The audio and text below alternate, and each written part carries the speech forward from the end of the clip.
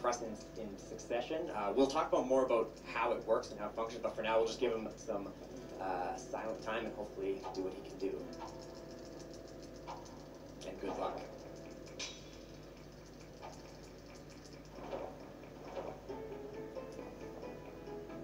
Enjoy the tune too.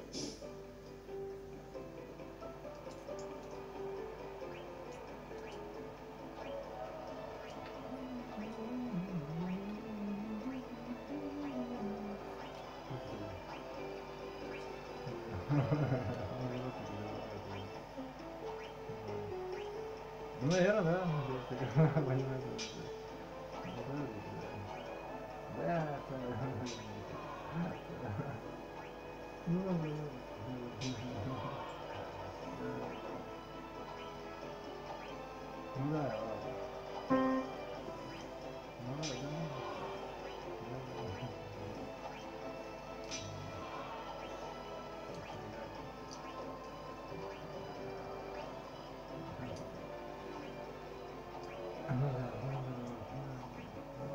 Big reveal.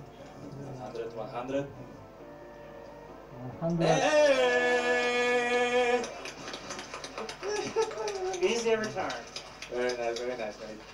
Okay, so what's going on there? If you've played What's going on there is yeah. I'm an alpha gamer. Yeah. Okay, yeah. So why that's important? It's not needed for the run to do that, but at least in this version of the game, if you impressed all 100 nobles, they shower you with gil and you get 10,000 gil. If you impress even one fewer than that, you get like 880 or something like that. So it's pretty significant difference by doing that. It just gives us a lot of wiggle room through the run. Like gil will no longer be an issue pretty much ever. Yeah, and how it kind of works, if you first of all, if you've played this on the HD version or the mobile version, you may have noticed that it's significantly easier than the PS1 version. And, you know, on the flip side, if you've played this on the PS1 version, you may well have struggled with this quite a lot. One factor of it is playing on CRT makes a huge difference because of input delay. But essentially, what it's great on is kind of ambiguous. Consecutive inputs plays a huge part in it. Strangely enough, you don't actually have to get all inputs correct. If you get, like, for example, the first one wrong and then go very fast on the next one, you actually can still get 100 nobles. Although, strangely enough, you will not impress the queen. The queen. The queen. Queen bun. But you don't have to impress the queen to get No. Her opinion's irrelevant, just like, you know, everybody. Yeah. But, yeah, that minigame... Actually, you got a D-pad input first, so that was... Yeah, it was... I had the worst start that Yeah. you could get as far as the RNG goes. One thing that is easy to note if you do want to try to do it for like a complete run, like a complete playthrough of the game or whatever, because you do get the moonstone if you impress the queen. The right and left inputs cannot be the same twice in a row, so if you do a right input, the way that the minigame works is the background actually shifts, and the background's only so long, so if you do a right input, the next left-right has to be left. So I just kind of hover my left thumb over like whichever D-pad I know is coming next, sort of. So I have an idea and then can kind of execute a little bit quicker that way. Yeah, it kind of similarly works the same with like triangle and X. So opposite inputs tend to have a tendency to show up one after another. So for now, we need Steiner's name. Yeah. We're also introduced to the best characters, Beatrix. Alright, this was a close one, but it looks like Reinhardt won. Oh. Okay. Okay, How is it spelled? Because I know it's Do it Too many letters. R-E-I-N. And then I think H-R-T is... H-A-R-D-T. Yeah, it's gonna be too long. Yeah, We'll do two that. extra Yeah, characters. there you go. That's close enough. Shout outs to Reinhardt. This is Toju's favorite song, if you listen to it. It is. No, we played already. We played already. It was before. Just kidding.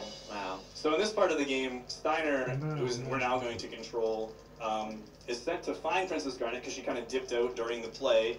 And we find two of his knights are, you know, in their unmentionables. And we're kind of out to see if we can find the rest of his troop. But as far as the speedrun's concerned, you actually don't need to find the other Knights of Pluto. You can just bypass all of it and head straight to the tower where we're going to go to progress the story.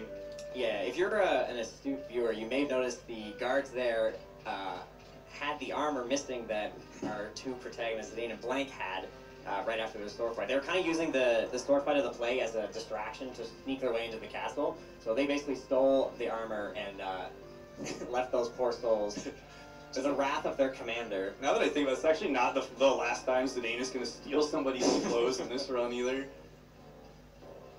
So to go up the stairs, you can't run into the handrail like I was just doing. It doesn't work. That's me going up the stairs right there.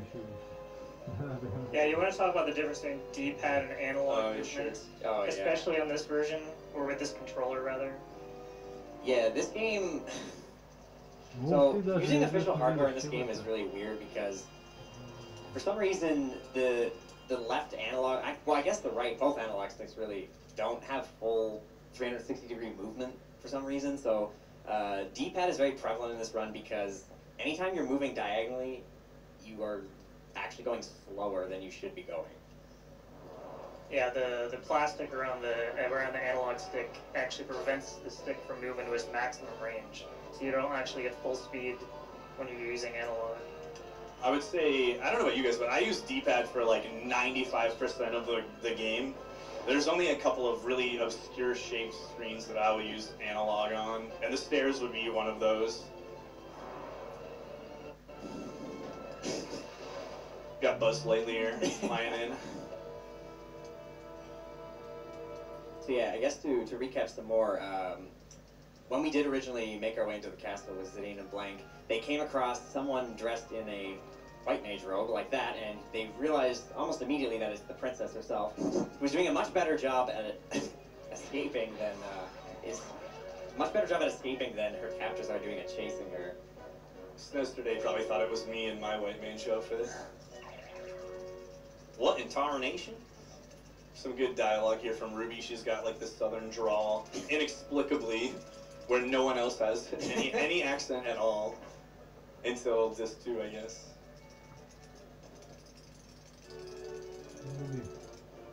So now we're gonna finally catch up to the princess, and she's going to tell us that she's actually trying to run away from the castle. So we're going to have our captive just kind of go along for the ride willingly. And if you can already see like the love romance brewing already, please kidnap me. Okay. That's a heck of a first date. He's like, I would love to kidnap you. And this is Cinna, who he was in the gang, and we mentioned him earlier. Throughout the entire story, every time he makes an appearance, someone more or less says that he has an ugly face. He's also probably, You can't really tell because of the graphics. He's also probably the most frequently useless character in the speedrun. Because the amount he's amazing for the amount of memes that I've seen of him photoshopped on John Cena to make John Cena. Yeah, his damage has a ridiculous range. Like he can do between like 2 and 30 something damage at the beginning. Yeah, that's actually, I'm not sure if you got a turn, but beforehand, but in the King Leo fight, a lot of times Cinna's damage doesn't even do anything, but also not only that, you can't use him to one-shot guards because his damage just sucks. So despite the fact that you want to kill off the guards before King Leo, you actually would just opt to attack King Leo with him because it's just not reliable at all. But the worst is in the Mage Master fight when Cinna's trying to hit himself and he's like Yes, 10 damage to himself. Yeah, he can't even kill himself, let alone enemies. So now we're gonna get our first battle of 3 with Steiner before he parties up with us. Yeah, so Steiner is hot on our tail. We pretended that we were stuck in the hole on our way down here to elude him briefly, but he did catch up to us. So now, going into this fight, it's pretty simple. There is some steal opportunities if the runner chooses to do so. But other than that, we're just going to be doing a few attacks. So you can either do 2 Zidane attacks or 1 Zidane attack with 2 Blank attacks. You can actually utilize the HB weight technique here again. So you'll see He attacks with Zidane, goes into the sub-menu, and then basically just looking for when Zidane's ATB resets back down to 0. Once that, you're clear to just do whatever you want, and you know that because Zidane's faster, he will get to attack again, so. Oftentimes I'll use defend with characters while I'm ATB waiting if I know I'm about to finish the fight, just so that I can hold X and have Zidane's attack a menu queued as quickly as I can. Yeah, sometimes you get yourself into a situation where you're like shuffling through characters. Yeah. Then you can miss the opportunity that you had to actually get the second attack off. Unfortunately, Steiner always goes first in this fight. Yeah. So even though we had a really good ATB, it's absolutely impossible to get the attack off first. I hope you enjoyed the animation of Steiner's cool attack, because that is the coolest thing you will see Steiner do for pretty much the whole run. And fortunately for us, we knew Steiner's biggest weakness, which are Oglops. And I believe they were hidden in Blank and Zidane's armor, if I'm not mistaken. Yeah. You see them hopping around when they're in there. Which begs a lot of questions that will go unanswered, unfortunately. Yeah. So these two guys holding Marcus are pretty cool. They're the Eero brothers, and they just kind of flail their arms around if you watch. Like, I don't know how to describe it. It's like they don't know which arm to fist bump with, so they just do both. Yeah, so while the play is going on, we're trying to escape from Steiner, and to do so, they are taking the lips up to the play themselves, so they're going to need to do a little bit of improv. Fortunately for them, because I Want to Be Your Canary is the region's most popular play, Garnet herself actually knows all the lines to the play, so she's going to join in. Steiner doesn't know what's going on. Going for another man already. And Steiner's actually an amazingly good actor here by accident. Yeah, that's the funny thing, is he's asking Steiner to marry the princess, and he's thoroughly confused as he knows that this is Princess Garnet, and does not know that this is a play.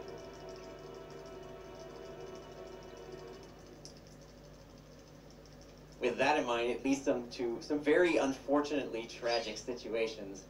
Oh no, and there goes the princess. See, this is what I'm talking about. Steiner, Yeah. The acting by Steiner here is so good, just accidental. It's almost like it's real. So while this is going on, the queen is devastated, because this is also her favorite play. She is reveling the fact that she does not know where her daughter is. And also, at the flip side, Vivi and Puck have probably the best seats in the house, which makes you wonder why they're even there, considering part of the play was they're actually there. They're standing where our battle was. Yeah, they're practically on stage when you think about it. They were really impressed. Yeah. So yeah, they're running away from the guards, and you'll see Vivi's first use of his magic, confirming yes, he is indeed a black mage. And he has pretty bad aim. Yes. So, unfortunately for them, Garnet needs to take off her on the fire robe, and now everyone knows it's her, including the queen. So we're going into our next battle with Steiner, and this one's going to be a little bit different in what we choose to do. You can win this fight, but we're going to elect to instead suicide all our characters, except Garnet, which is hopefully, Yeah, which is a mistake that I'm pretty sure every runner has done at some point. So yeah, like say he has Zidane hit himself, and then you go to select Vivi like as soon as Zidane's hitting himself, and then you'll accidentally target Garnet. Yeah, because when you go to target your party members, it instantly just goes to the top. So if you try to select someone while someone else is essentially killing themselves, the cursor will automatically move down. So you can't get yourself into trouble if you're not careful. There is some ways to kill Steiner that potentially are faster, but most of the time it's just easier to kill off your characters. And the guards nor Steiner will not actually attack Dagger, so once the rest of the party is down, then the fight is over. So now they're trying to take off because, as you saw earlier, the theater ship is able to fly. So they're just trying to take off, and the queen is going to try to do everything she can to prevent them from getting away with her daughter. Yeah, naturally, obviously their cover is now blown given the fight that we just had, so not only is their cover blown, they know that the princess is with them, so they're going to try to escape, but the queen does not want to let that happen, obviously, so she's readying her harpoons and then has another surprise waiting for us as well.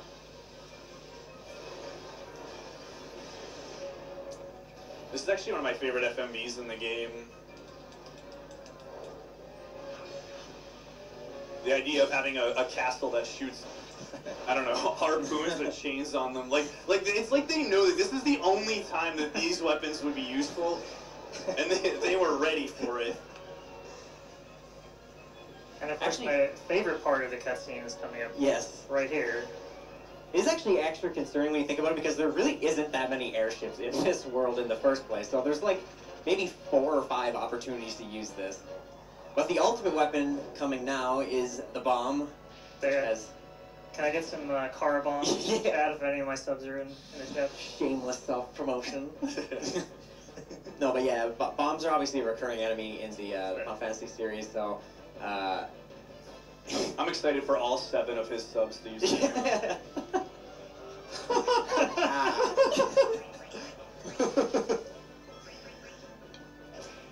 So yeah, our strategy here is this. Oh, this is actually my favorite part of the run, because you don't really do anything, so I just like to play this song.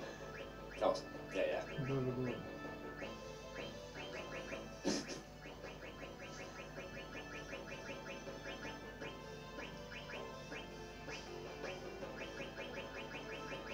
Wait for it.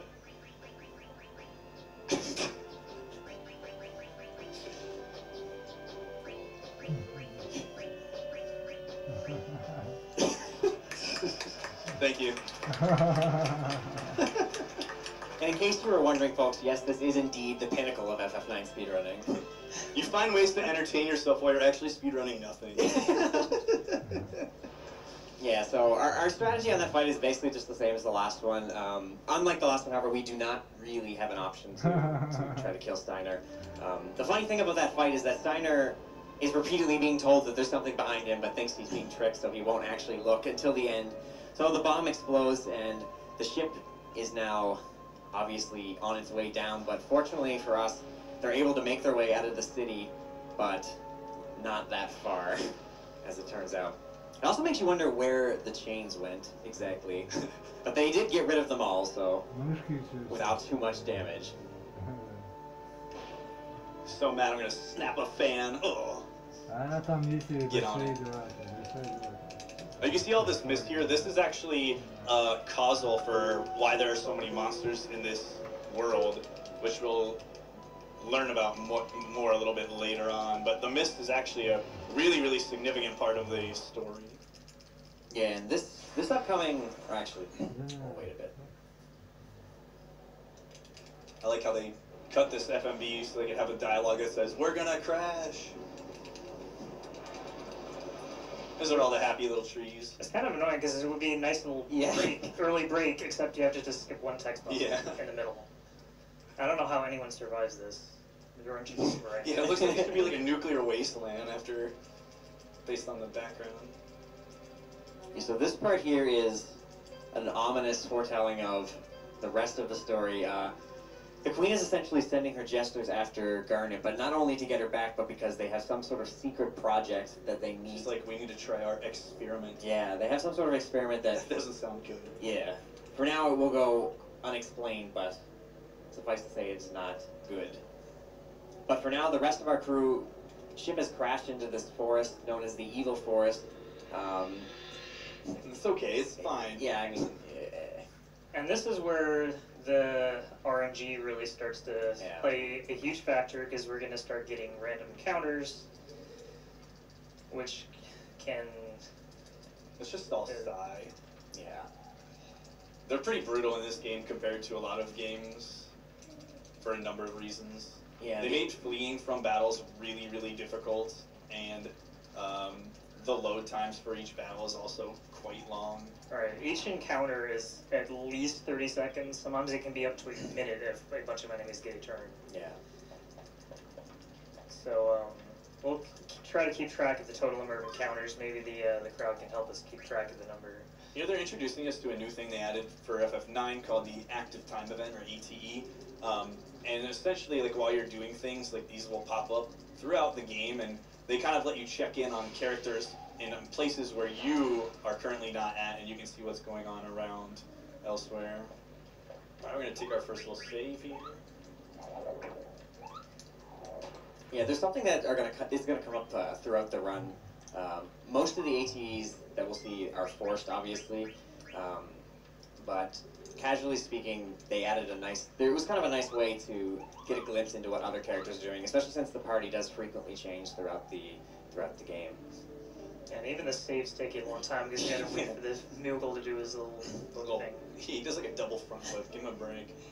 I don't care where you're going. If someone says someone's going to do a backflip here, you're going to wait. One. So yeah, this, as you can see, is the first screen of the game where we can get encounters. This particular encounter is not the worst that can happen. We have a fight with a boss at about 1 hour mark in the run, and we need to keep track of Zidane's experience. We want him to be ideally level 4, but level 3 is also good. So this particular encounter is nice because experience is split by however many party members are in your party at the time of the battle, so Zidane actually gets the full benefit of the experience here. So it makes this next fight go a little bit faster, actually. Yeah, because if he's still level 1 on this fight, then you'll actually get the D-Trance animation, which is also very long. Yeah. Though my only thing that I really am not particularly fond of in this game is its limit break system, which is the trance system. Yes, this is where it's introduced right here. Like, if you just watch how long it takes to activate, it's a little bit much.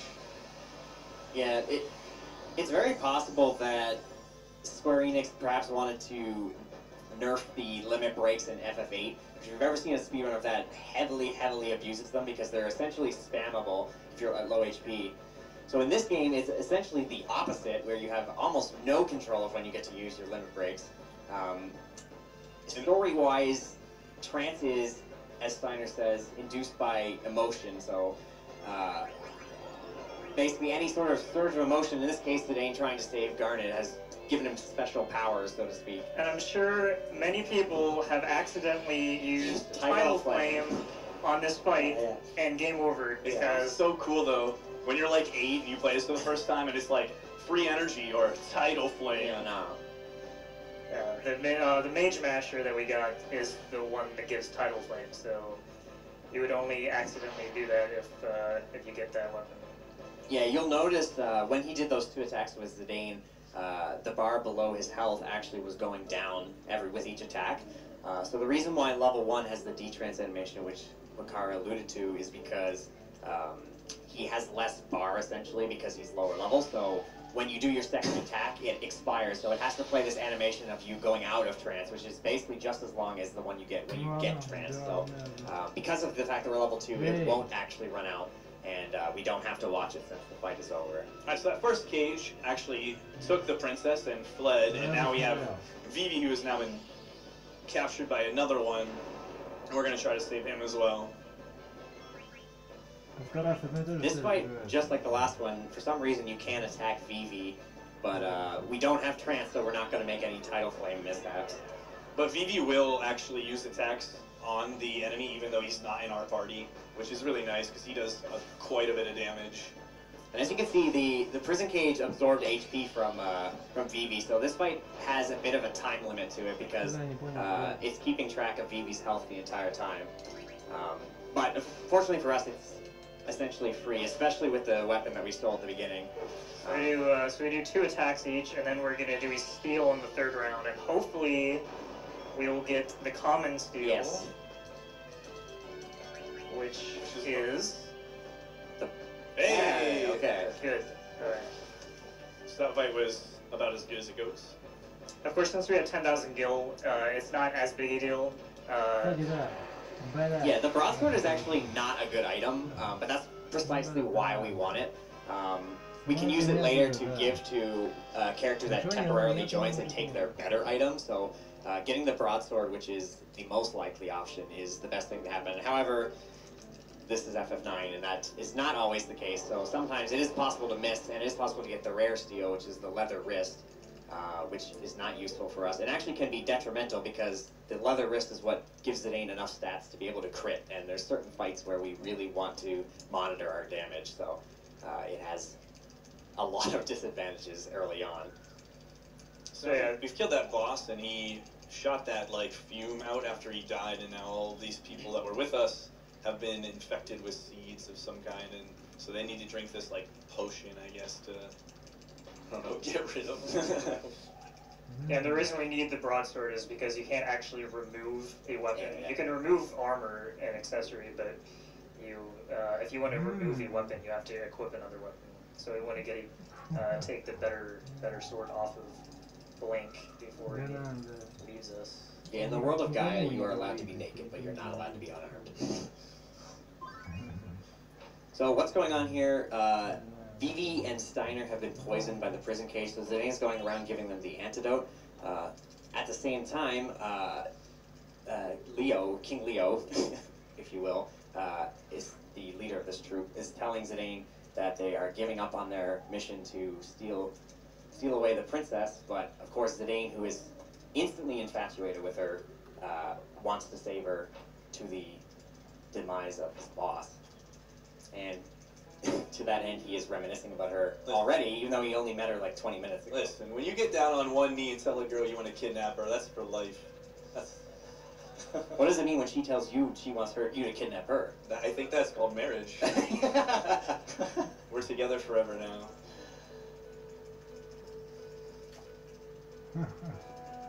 Do we have time for a quick donation? Yeah, you can do a few. Okay, we have $5 from Roosta78. Good luck to all the runners. It's gonna be a long night. Yes, it is. We have a $25 from Kaio's Little Monster. I've heard this game is easy if you're Lesbel. Super hyped to watch this. Так а что они там за $5 Там, кто по $500, их надо озвучивать большим текстом. Меня это не касается. То есть.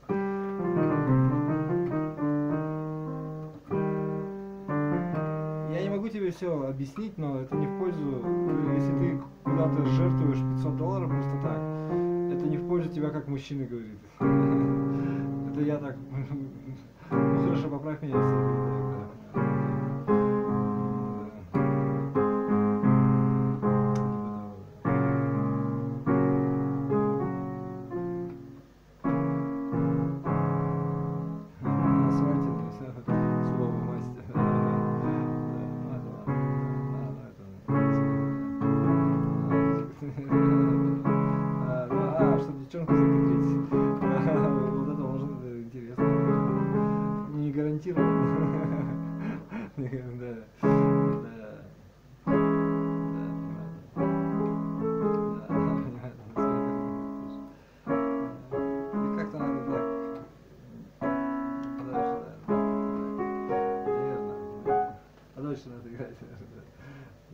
Run with you all again. Good luck. Donation goes to naming Eco Mutsky. We have $100 from Jay Zin, who says, here's $1